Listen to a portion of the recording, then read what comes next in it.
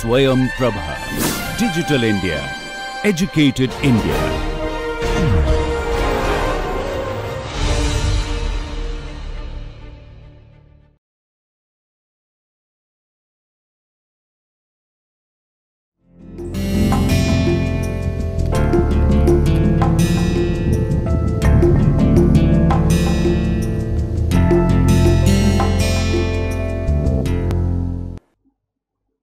Hello friends, I am Dr. Rajneesh Kumar Singh from Faculty of Law, Banaras Hindu University, and I have come here with your course on ADR and arbitration. In today's session, we will talk about meaning and importance of ADR, but before that, let me tell you something about the course which I propose to present to you. This course is divided into 20 sessions. We'll start with basic understanding of ADR, followed by focusing more on arbitration.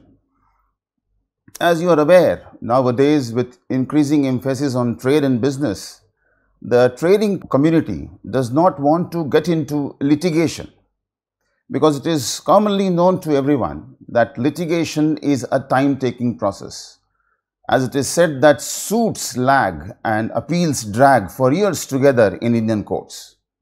Therefore, ADR has emerged as a viable option to the existing justice delivery system, which is actually the existing court system.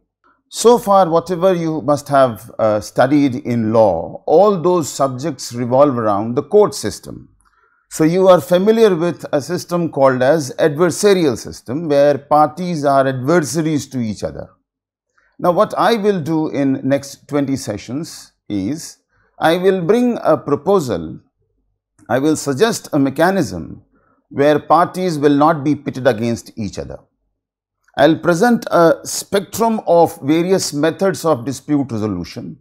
On one extreme we will have litigation, on other extreme we have a very flexible method called as negotiation, and in the entire spectrum we will see which method suits what kind of dispute resolution. So, we will start with the first session, that is on meaning and importance of ADR. And before anything, let us understand what is the meaning of the term dispute. As we all understand, disputes are inevitable results of differences. Differences in terms of personality differences, cultural differences, on the basis of backgrounds to which we belong. There will be differences of opinion and thoughts to which we subscribe to. All these differences may lead up to disputes. When does a dispute arise? A dispute arises when parties take definite stand on certain issues. For example, if I tell you that there is an object and I ask you to tell me the price of this object, and one of you will say that it is of ₹5 and the other person says that it is of ₹10, you have definite stands on the possible price of that object.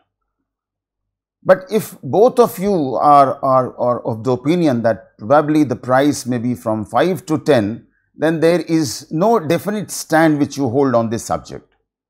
In such a situation, in order to avoid a dispute, you may approach an expert and ask the right price. So that is a situation of avoiding the dispute. But when you hold definite stands, it is a situation of LIS, L-I-S, which means dispute, which means conflict. Conflicts are a natural part of anybody's life. Conflict emerges when disagreements, differences, annoyances, competition or inequities threaten something really important for you. So, if because of disagreements, if because of differences, your interests are getting affected, your rights are getting affected, that is a state of hostility, that is a state of conflict, that state may be called as dispute. Conflict is a collision of viewpoints. Conflict is a collision of opinions between individuals. It can be between groups. It can be between corporations. Now, one way to look at the conflict is that when you look at the conflict, you will understand that things which are put on table are not everything which are part of that conflict. There are many things, for example, your desires, your self-esteem, your emotions, your hidden expectations. These are hidden aspects of any dispute, and these are never presented to the other party. There may be scars of unresolved past issues, and these aspects do not come to fore in any court-based system in a litigation. You only talk in terms of rights, you only talk in terms of claims, and these agendas remain hidden agenda in litigation. Whereas, on the other hand, the interest-based process to resolve disputes primarily focuses on these aspects: the emotions, the interests, the hidden expectations. The real motive and interest will surface in any participative process or in an ADR process. See, the most important characteristic of any conflict is that claim of a party is considered as not acceptable to the other party. So, I am not going to accept your claims, you are not going to accept my claims, but there may be interests behind these claims which may be partly acceptable. So, what I am trying to say is, if we only talk in terms of claims, we may never come to a settlement, a resolution, a solution. But when we start talking in terms of interests which are behind these claims, which may be partly acceptable to the other party, there are chances that we may arrive at a solution. So, this is what I mean by the term dispute. It is a state of hostility, it is a state of conflict. It emerges because parties take definite stands which are entirely different from one another, and it happens when your interests are harmed by maybe disagreements, differences, annoyances. Now, coming to the term ADR. ADR means alternative dispute resolution. ADR is an alternative to existing justice delivery system. The existing justice delivery system is in the form of court system which we see. There are two main types of dispute resolution mechanism. One is a binding process which results in a decision by a third party, and this includes courts and tribunals established by statutes. So, the first system of dispute resolution, as I said, is a binding process. The decisions of courts are binding. The decisions of tribunals are bindings. Tribunals have been invented, have been created to reduce the burden of existing courts. You must have studied about tribunals in other subjects also. You must have studied about tribunals in administrative law, where we talk about Central Administrative Tribunal, which has been established to prevent the courts from the avalanche of service matters and writ petitions. And the tribunal is working very efficiently, I can tell you that. But the fact remains that whether it is a regular court or a tribunal, the process by and large remains the same. The extent of technicalities to some extent are less in case of tribunals, because tribunals work more according to principles of natural justice, whereas the technicalities involved in court system are extremely high. Both these bodies pass binding decisions, where a neutral third party judge in case of court and the presiding officer of the tribunal, they are neutral third parties and have limited role in the whole process. This is one dispute resolution method which we call as adversarial method, where there are two parties and a presiding judge. The rules are already framed. There is no flexibility involved. The procedure is already framed in the form of maybe Code of Civil Procedure. The Evidence Act is already framed. The set mechanism is going to be used. The decision shall be binding unless it is changed in appeal or review or revision. This is one method of dispute resolution which is adversarial. The second method is a non-binding method. which is based on consent of the parties and which does not lead to any binding decision, which does not lead to establishment of guilt, but which leads to settlement. This non-binding process, which is based on the consent of the parties, take parties to a settlement. Now, therefore, there are two methods. One is binding, one is non-binding. One is extremely formal, one is informal. One takes you to a binding decision, the other takes you to settlement. One takes you to something called as decree, the other takes you to resolution. Now, in between these two processes, I will fit one method which we call as arbitration. Why do I want to keep arbitration between court system and the non-binding system is because arbitration has features of both the systems. In an arbitral process, the end product is also a binding award. So, it is similar to litigation. Arbitration has the nature of adversarial process. So, therefore, it is similar to litigation. But at the same time, arbitration is consent based process. It does not take you to settlement, but it is based on consent of the parties. Parties voluntarily, by entering into an agreement, agree to refer their disputes for arbitration. So, it has got features of both the participative process ADR as well as the adversarial process litigation.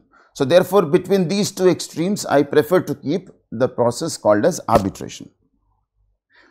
In addition to these basic processes, one is litigation, which is adversarial, the other is ADR, which is participative.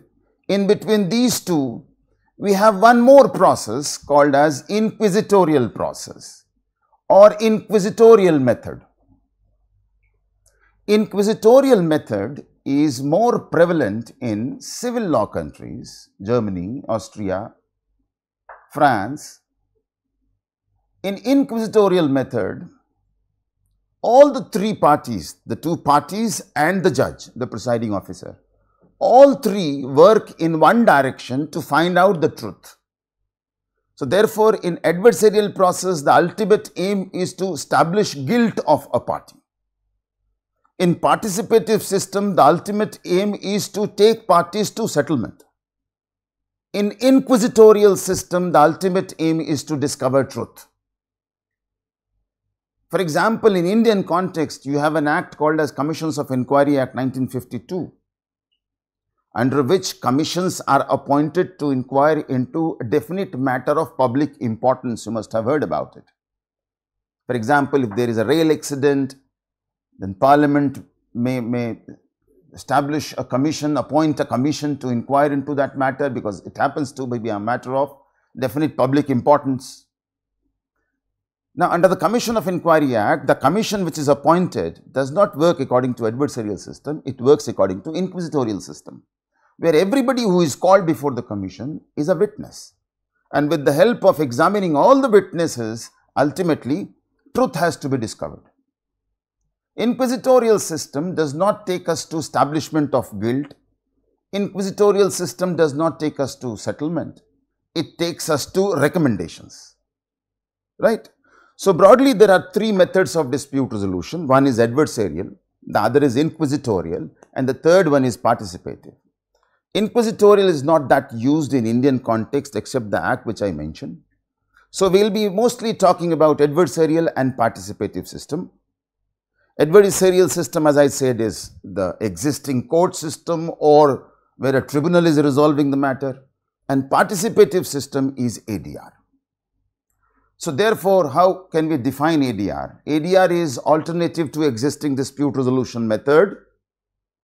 It is any dispute resolution method which is based on consent of the parties and which takes parties to settlement. So, ADR is any consent based dispute resolution method which takes parties to settlement. There are some basic processes, there are some hybrid processes. For example, basic processes such as mediation, conciliation, lok adalat, these are basic processes of ADR. And all these are important. For example, mediation is guided negotiation. When parties are encouraged to talk in the presence of a third party who will guide the negotiation process. And this third party, by way of his diplomacy, will ensure that parties gradually narrow down their disputes and reach to a settlement. That method is mediation. Now, imagine a dispute between family members in which preserving relationship is very important. There is a dispute between husband and wife where preserving relationship is very important. If you take this dispute to litigation, litigation will not restructure the relationship, it will rupture the relationship. You will hardly find people coming out of litigation saying that we have become friends after litigation. But you will invariably find people who become friends and come close after mediation. And therefore, you must have heard that these high courts have mediation centers for disputes related to family matters so that relationships are not ruptured. Mediation is not just useful only in family matters. It is equally useful in commercial matters nowadays. Recently, you must have heard that in one of the houses of parliament has passed the mediation bill. So very soon we are going to get an act, a law, which provides for the detailed mechanism of mediation of commercial disputes, where traders start using or businessmen start using mediation as a mode of dispute resolution. The second word which I have used, you see, is conciliation. This is also one of the modes of dispute resolution. The difference between mediation and conciliation is only that conciliation is a bit more formal. It has been explained in the statute.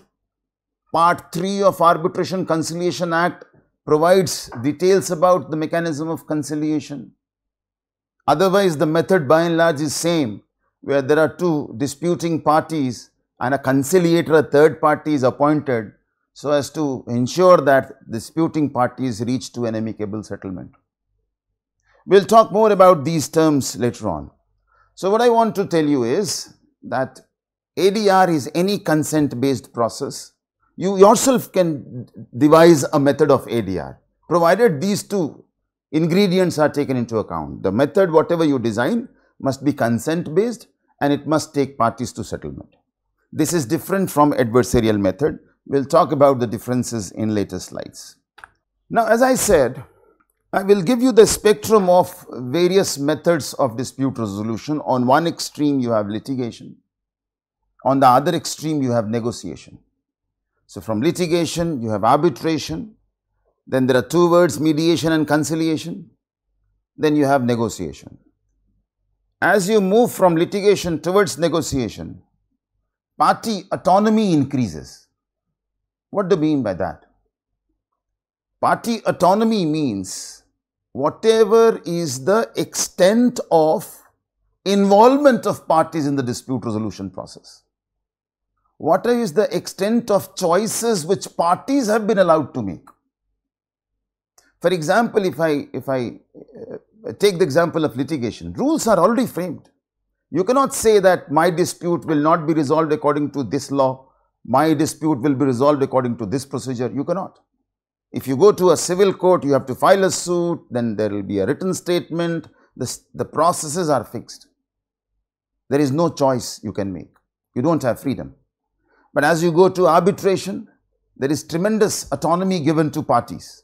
Parties will decide when to commence the proceeding. Parties will decide the place of arbitration. Parties have to decide the language of arbitration. Parties will have a number of choices to make. Which procedural rule will apply? They can say that we don't want to apply Code of Civil Procedure. They may say that we don't want to apply Indian Evidence Act. So, parties have autonomy in the sense that they can decide what shall be the procedural law for their dispute resolution. Parties will decide whether they want to do their arbitration according to oral hearings or do they want to do it by documents only. They have to decide whether the tribunal, arbitral tribunal, will decide according to majority rule or some other rule will be invented. So that is the extent of freedom given to the parties in arbitration. And I am saying that as you go from litigation towards negotiation, the autonomy is increasing. In mediation, you don't have any set of binding rules for you. You decide the modalities of mediation. You decide who shall be the mediator. In conciliation, the method of conciliation is very flexible. The role of conciliator is to remain objective. The role of conciliator is to remain unbiased. The role of conciliator is to maintain confidentiality of the proceeding. The role of conciliator is to assist parties to reach to settlement. Conciliator will not propose settlements. The settlement, which ultimately is the result of mediation or conciliation, is to be drawn by the parties themselves. Parties have to finally draw up the settlement. Or if they request, in that case only the conciliator or the mediator can help them in drawing up the settlement. So that is the extent of autonomy which has been given to the parties. And the last process which I have mentioned, negotiation, you have extreme autonomy, because negotiation is a process where parties sit across a table and start a talk. There is no third party involved. You have to understand that if you want to gain something, you will have to at the same time give away something.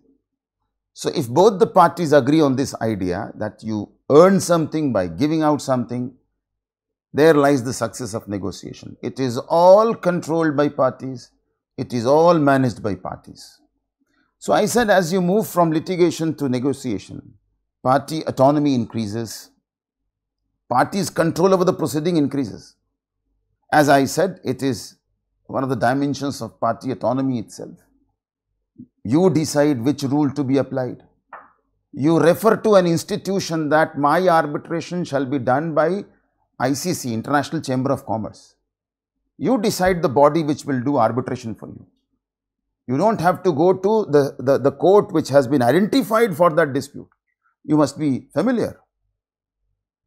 Depending on the subject matter, jurisdiction of a court is prefixed. If a matter is of this value, it will go to X court. If the matter is of this value, it will go to Y court. You don't have the freedom to decide which court is to be asked to resolve the dispute. If the matter is a commercial matter, it will go to commercial court according to Commercial Courts Act 2015. So therefore, parties do not control over the proceedings. It is all controlled by advocates. Litigation is all controlled by advocates. Now, first two, litigation and arbitration, are adversarial. The last two, mediation, conciliation and negotiation, these are participative process. As I said, arbitration is a kind of hybrid because it has aspects of both adversarial as well as participative process. As I mentioned, alternative dispute resolution techniques include some basic processes like arbitration, conciliation, mediation and negotiation. And there are certain hybrid processes. I will talk about these hybrid processes later on. These are mini trial, MEDAR, concilio arbitration, early neutral evaluation. I will talk about these hybrid processes maybe a bit later on. The dispute resolution by courts, as I have been saying, is adversarial in nature. The decision is binding and the decision is to be accepted even if it is not liked by the parties. There are few words you must be familiar: delay, uncertainty, rigidity, cost, unfriendly environment in the court. These have become hallmark of adversarial process in India. Before we talk more about ADR or before we talk about arbitration specifically, because as I said that I will give you some basic idea of ADR and then mainly I will be focusing on arbitration. Let's talk a bit about existing justice delivery system, which is the court system. There are some problems in court system that probably led to creation of tribunals at one point of time. And those problems have not been cured so far, so therefore that provides a justification to go for alternative methods. What are these problems? I have highlighted some of these. First is the volume of litigation has increased many folds. You must be aware that courts' dockets are full. There are crores and crores of cases pending in various courts, including the highest court, Supreme Court of India. Why do we have this pendency? I have identified few reasons. The first reason is large number of enactments. India is a country of hundreds of legislations. You must have heard recently government has started scrapping certain obsolete laws. From 2017 onwards, government has started doing away with some tribunals which are not required or merging few tribunals. All this will lead to simplifying the complexities which are involved in existing system. So, first reason is large number of enactments. The second is procedural complexities. Follow the procedure of CPC and you will realize the complexities inherent. Why do we have complexities in CPC? We need to understand it also. If we understand that CPC is complex, why don't we change it? We don't change it because actually we cannot change it. Because there are certain principles. For example, an innocent must not be punished. In criminal law, if you want to say that innocent must not be punished, then therefore we must examine every evidence in best possible manner and therefore procedures have to be followed. In a civil case, suppose you want to say that the matter must be or issue must be determined beyond doubt, then in that case you will have to follow the procedure.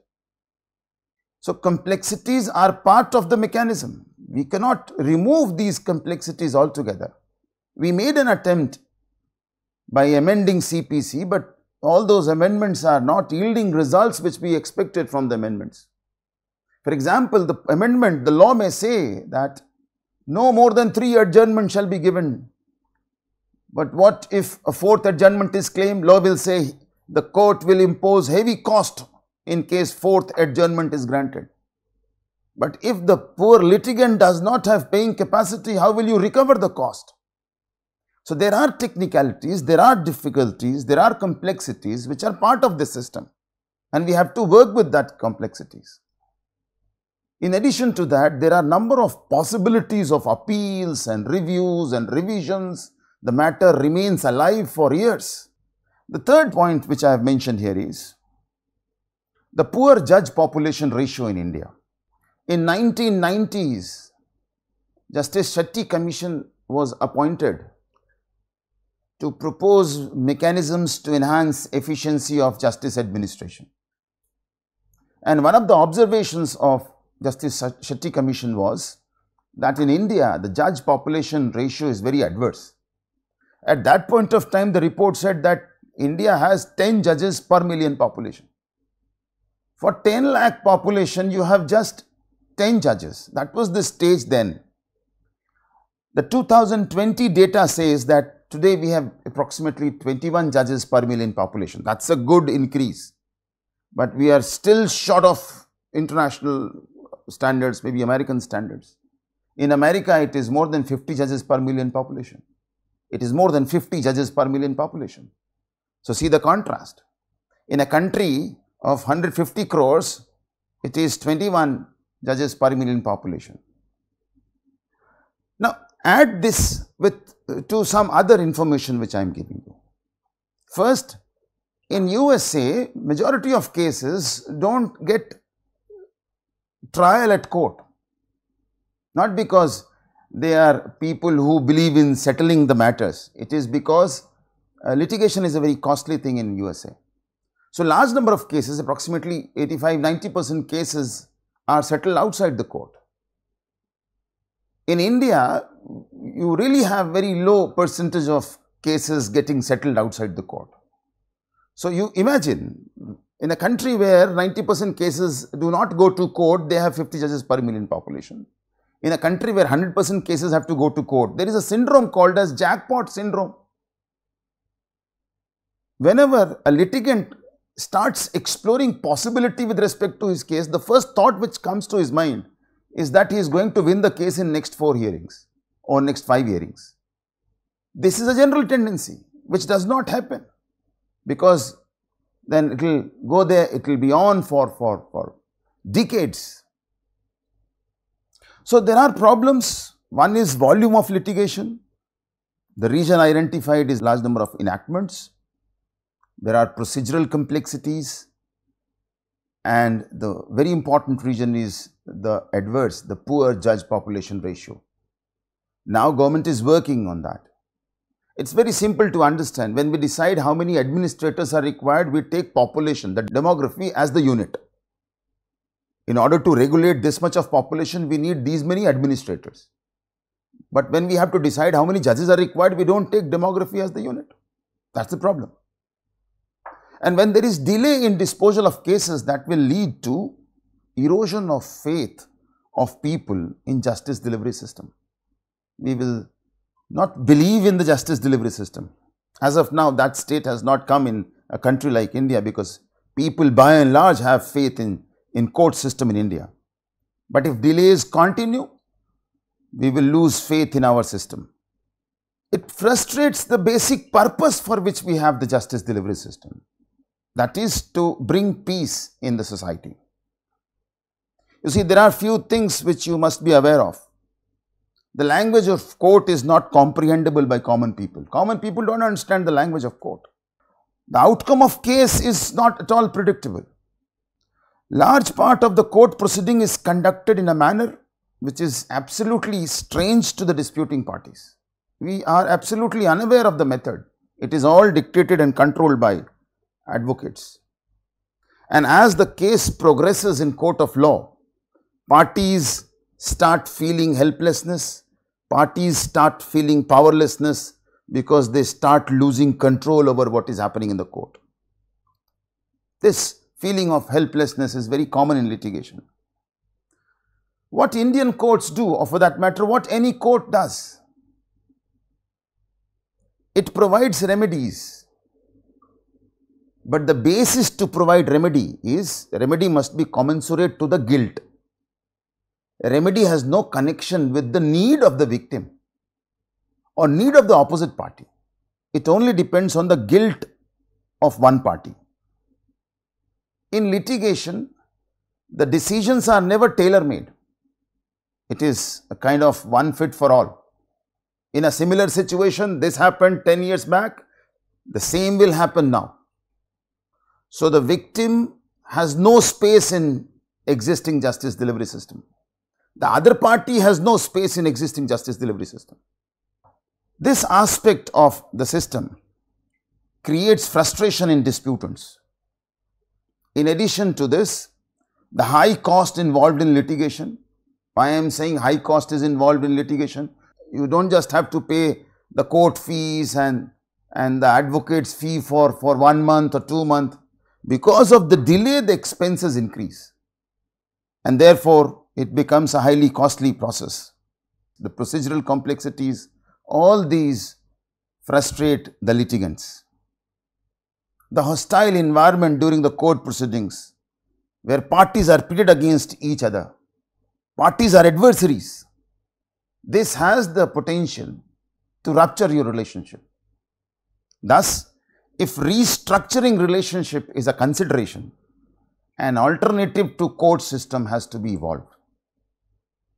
Therefore, what I wanted to conclude out of all these discussion on existing justice delivery system is that aspects of delay, expense, uncertainty of possible relief, complexity of process, extreme helplessness of parties, all these are part of adversarial process, and these give me justification to talk about or promote a system which is based on consent of the parties and which take parties to settlement.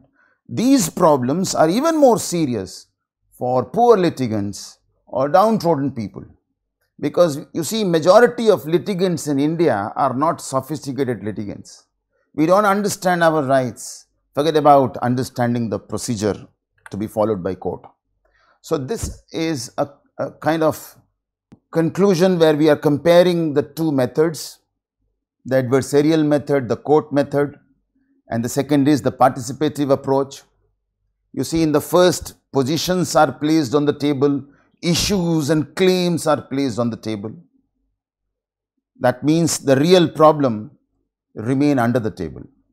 The interests of the parties are unstated, and therefore only one party can win, the other has to lose. So adversarial process is win-lose situation. Adversarial process is where interests are not presented, claims are presented. Against that, in participative approach, interests of parties are stated and interests are the focus. Problems are placed on the table, positions, your definite stands become less important, and therefore when parties reach to a settlement, it is not a case where one party is winning, the other is losing. It is a case which can be said as a win-win situation. Now let's come to some of the features of ADR. It is voluntary and it is empowering. Why I am saying that? It is voluntary because if there is a property dispute between A and B, they don't have to come together to decide which court to approach. They will have to a designated court which will entertain the matter. And it has to necessarily go there. To the contrary, in case where you and me have a business relationship, we enter into an agreement that in case any dispute will arise out of this business relationship, we will refer our dispute to either arbitration or maybe conciliation or mediation. We are voluntarily deciding to take it to a particular mode of dispute resolution. It's a voluntary process. It is empowering, as I have been saying, that you don't feel helplessness. You have full autonomy to decide a number of things in ADR. What shall be the place, what shall be the language, who shall be the arbitrator, which law to be applied, which procedure to be followed, whether hearing will be given or not, whether it will be document only proceeding. Lot of autonomy that leads to empowerment. Second point is, it is party centered. It is all controlled, managed, governed by parties. Third, the process is cordial, the process is flexible. It is for the parties to decide whether they will be bound by CPC, Code of Civil Procedure. They will be bound by Evidence Act. They may invent their own procedure which they want to follow. Most important thing, as I have been saying, parties are not pitted against each other. They are not foes. They come out as friends. In fact, parties contributing in finding out the best solution. It is not something which is imposed by the judge. It emerges out of their discussion of the parties. The next feature is, it is an efficacious process. It is efficacious process because it is speedy. It doesn't consume a lot of time. You have to decide what shall be the timeline. For example, if you are in a process of arbitration, Arbitration Conciliation Act section 29A fixes a timeline of 12 months. Unless the time is extended by the parties or by the court, the timeline fixed for one arbitration is 12 months. And if you opt for fast track arbitration, the timeline is just 6 months. So imagine how fast is the process.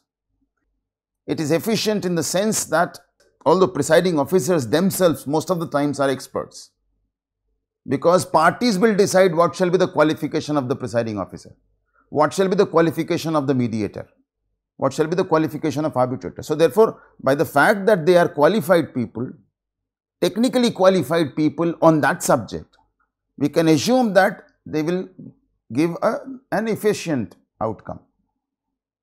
Second, it is a convenient process because you decide the time, you decide the place, you decide the modalities. It may be mentioned here that settlement, whether pre-trial, court-induced or a settlement in a voluntary mediation, there are three words which I have mentioned, you can see: pre-trial settlement, court-induced settlement, voluntary settlement. Before trial commences, court, for example, in Commercial Courts Act, there is a provision which says that pre-trial mediation is mandatory. Proposal or offer to go for pre-trial mediation is mandatory. So every court, every commercial court is obliged to request parties to opt for mediation. That is pre-trial mediation, pre-trial settlement. The second stage, we will talk about some provision of CPC in which it is mentioned that during trial, if the presiding officer is of the view that there exists element of settlement between the parties, the presiding officer may refer the parties for settlement. This is court-induced ADR, court-induced settlement. And the third kind of settlement is voluntary settlement, when parties willingly go for settlement. So, in all these three situations, whether it is pre-trial settlement or whether it is court-induced settlement or whether it is voluntary settlement, there is one very significant advantage, that whatever done, said in these processes will not prejudice the right of the parties to raise the matter again in any other litigation or arbitration. So, a failed mediation or a failed negotiation does not mean that the issues which you have already raised in mediation cannot be raised again in litigation. So, that is a significant advantage. That makes it an efficacious process that attracts disputants towards these methods. This is cost effective by the fact that it is going to be 3 months, 6 months, 12 months. That itself makes it cost effective. I won't say arbitration is very cost effective, because businesses spend a lot of money in arbitration. They get counsels who are highly paid, arbitrators' fees is also to be paid. So, I won't say arbitration is a very cost effective method, but mediation, conciliation, negotiation, these are very cost effective methods. Even in case of arbitration, there is a mechanism of fixing the fees of arbitrators. You have schedule 4, we may refer to that schedule later on. It is less time consuming.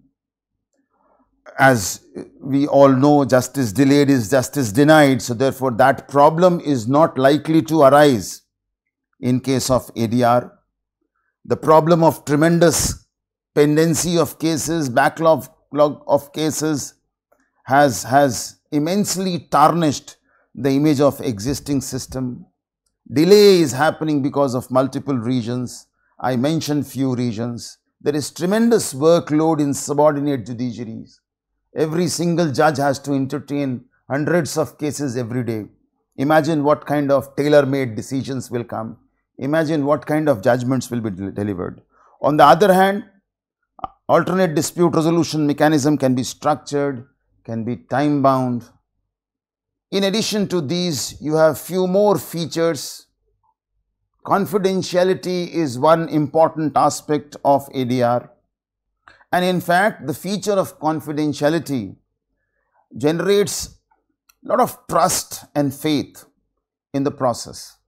And the parties in ADR get encouraged to share all the issues and information.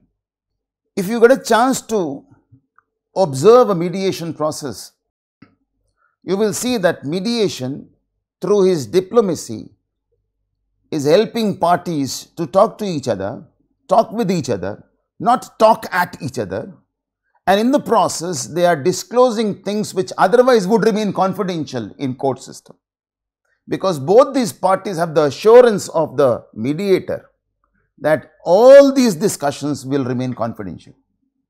And at times when mediation is not likely to succeed, there may be impasse, nothing is moving ahead.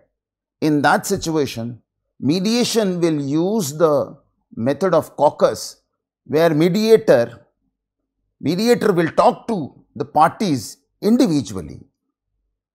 And that is the stage where parties disclose informations which they would otherwise never disclose in litigation in court.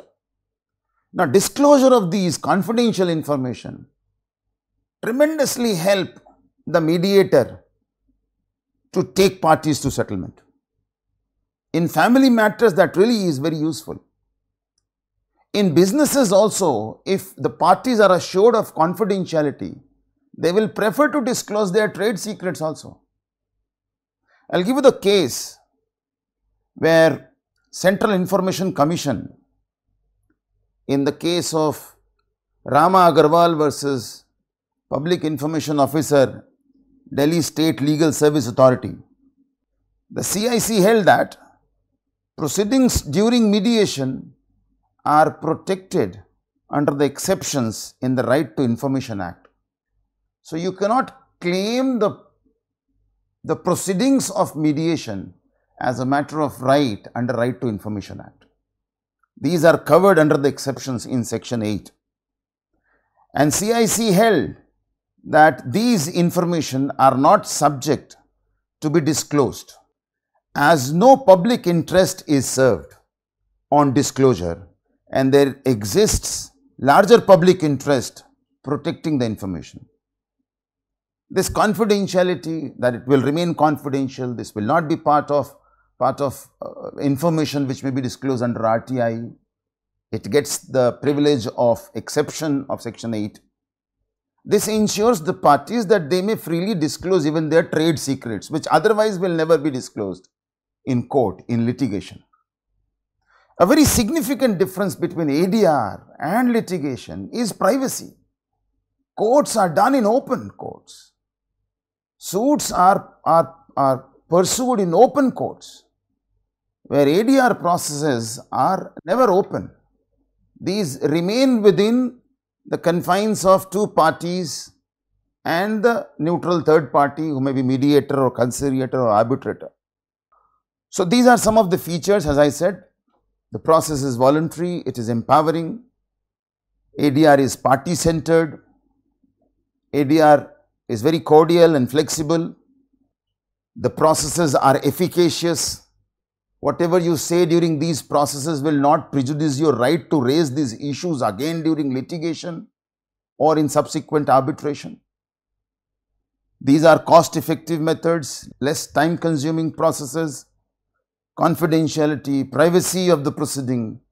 That's the most important feature. The next feature is solutions can be creative and flexible. But whatever solutions you arrive at must be within law. You cannot do a contract out of law. So, therefore, the settlement must not be unlawful. Presence of independent third party is really useful. Many a times negotiations don't succeed, and the third party, by way of his abilities and diplomacy, lead to settlement. The next is there are various processes. I will discuss briefly some of these processes. As I said, ADR techniques include all methods by which resolution of dispute is done. But only two things are important. The method in question must be based on consent of the parties, and it must take parties to settlement. Therefore, name of this course is ADR and arbitration. ADR and arbitration, because arbitration does not take parties to settlement. So, it cannot be ADR. As I said, it is somewhere between ADR and litigation. Some of the methods which we commonly use in ADR, first is mediation.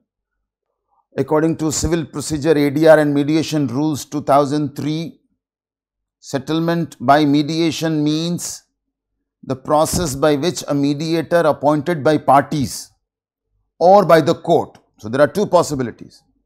Mediator can be appointed by the parties, voluntary mediation.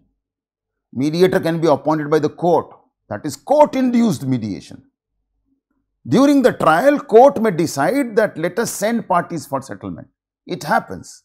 It happens under section 89 of CPC. We will talk about it maybe later.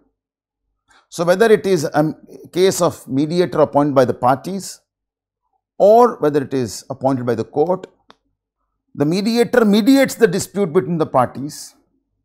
How? By facilitating discussion between the parties directly or by communicating with each other through the mediator. So, mediator can facilitate talk between the parties or he can talk to the parties separately. And what he does, he tries to identify issues, he assists parties to identify issues, move away from claims, talk about issues. He tries to reduce misunderstandings between the parties. He clarifies their priorities. He explains areas of compromise. He helps in generating options in an attempt to solve the dispute. and emphasizing that it is the party's own responsibility for making decisions which affect them. So, I am not going to give you a decision. I am help you in exploring compromises. I will help you in clarifying your priorities. I will help you in identifying your issues, but it is your responsibility to come out with a settlement.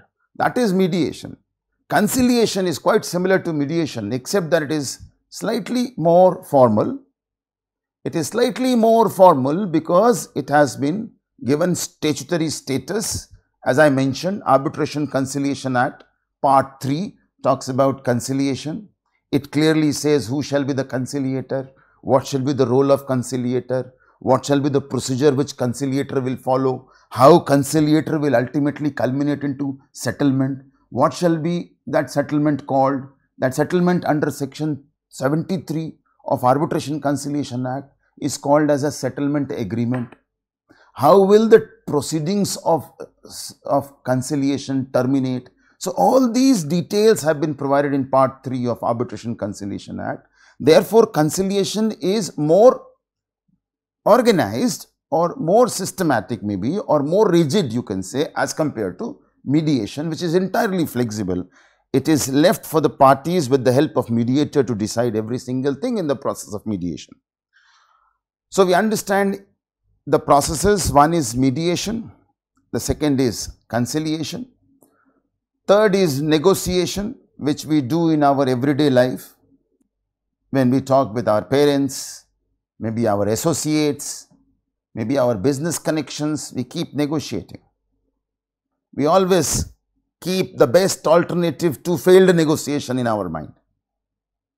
Negotiation is a process which is nothing but one-to-one conversation. But keep in mind that a good negotiation is when you don't talk at each other. A good negotiation is when you talk to each other.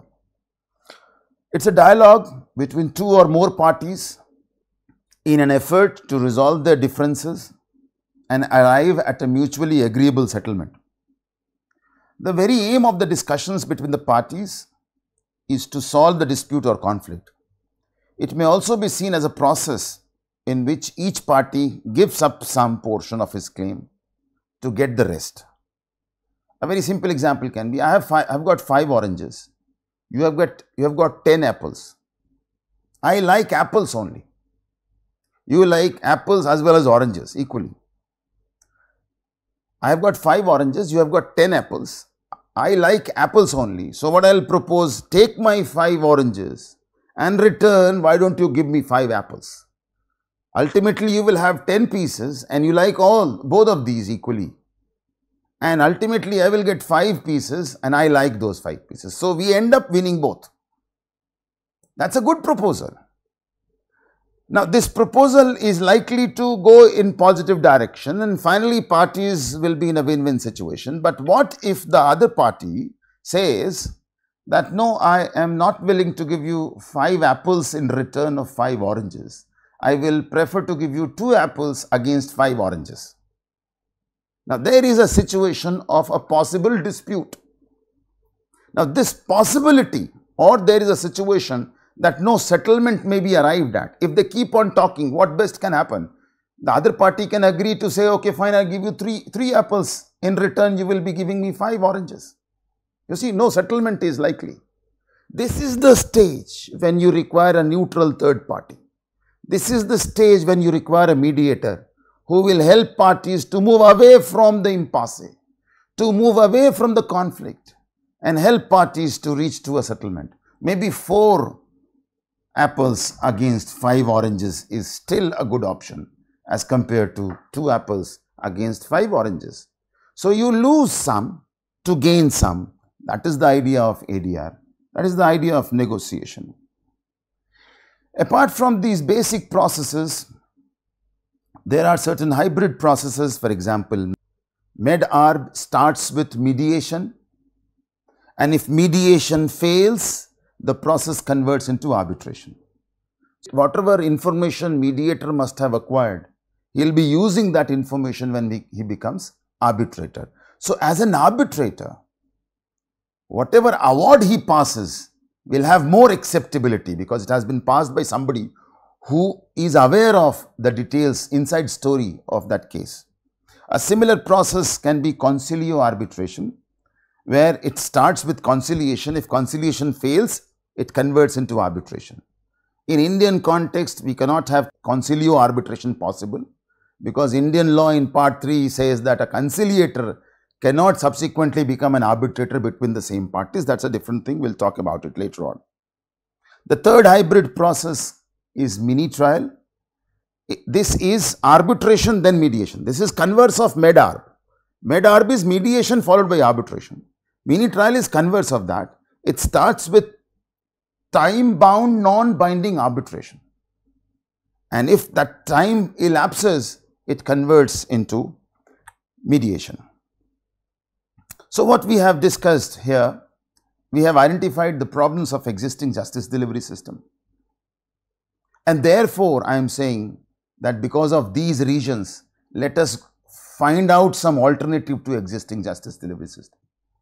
But that's not all. I am not promoting ADR just because there are problems in court system. I want to promote ADR because of some inherent merits in ADR. There are inherent merits in ADR, there are inherent merits in arbitration. That is more stronger reason for me to promote ADR. Court system, the existing justice delivery system is also responding to the needs. For example, I said CPC, Code of Civil Procedure, was amended few years back. Section 89 has become a reality. Section 89 is court-induced ADR. It says that at any stage, at any point of time, if the presiding officer is of the view that there exists element of settlement between the parties, then that presiding officer shall formulate the terms of settlement and will refer these terms of settlement to the parties for their observation. The parties may give their observation, the presiding officer may or may not reformulate the terms of settlement and shall refer the parties for one of the modes of dispute resolution mentioned in section 89 itself. The modes mentioned are arbitration according to Arbitration Conciliation Act 1996, conciliation again according to Arbitration Conciliation Act 1996, mediation and judicial settlement through Lok Adalat. Initially, it was criticized that the language of provision, section 89, appears to be quite harsh because there is no scope for taking consent of the parties before deciding whether to refer them to arbitration, etc. or not. Further, it does not require parties to give their consent for deciding which mode is good for them. But all these defects have been cured. There is no such issue. So, I see section 89 as an attempt of existing justice delivery system to take parties to ADR even if they have come to the court. 89, you can say, is an opt-out provision where parties now can go out of court system and go for more amicable methods of dispute resolution. As I said, I promote ADR not just because there are problems in existing justice delivery system. I promote ADR because of inherent merits. So, in this session, I am sure you have understood what is the meaning of dispute, what is the meaning of ADR, what are the problems in existing system, how ADR is going to cure those issues, and why ADR is a good viable option to the existing justice delivery system. That's all I have for this session. Thank you very much.